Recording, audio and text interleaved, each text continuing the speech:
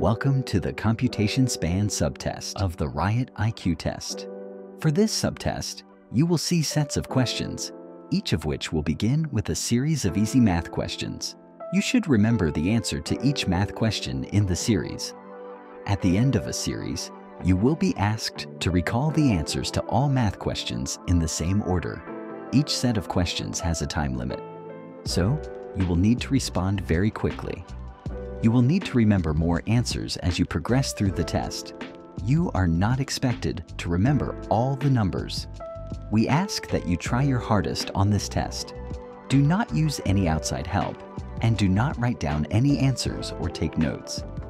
Each set of questions begins with math problems that will be shown to you, one at a time like this. Answer each math problems and remember the answer. 1 minus 0 equals 2 plus 6 equals? Okay, remember those answers.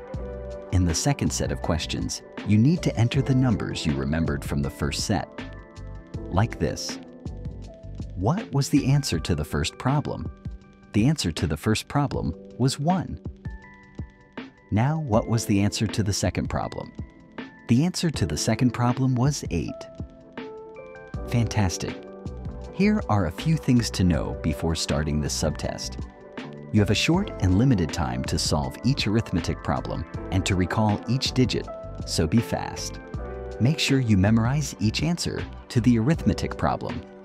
Recalling those answers is the most important part of the subtest. As you progress through the subtest, you will be required to remember more answers. There is no penalty for guessing. After a problem leaves your screen, you will not be able to see it again. Do not get discouraged. Try your best and good luck.